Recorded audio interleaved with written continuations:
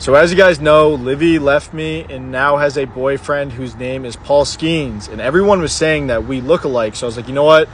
We got to compare.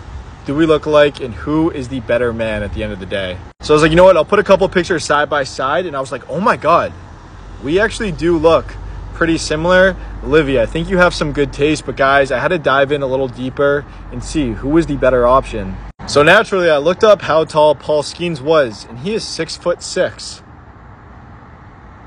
On the other hand, I am 5'4", so I think that's a big +1 for Paul. Next up, I was like, is he actually good at his sport? He was the #1 pick in the draft. He had a $10 million signing bonus. And when I looked up when I was drafted, nothing came up. So after reviewing the details, Paul is about a foot taller. He has about $10 million more than me. He's actually good at his sport, not just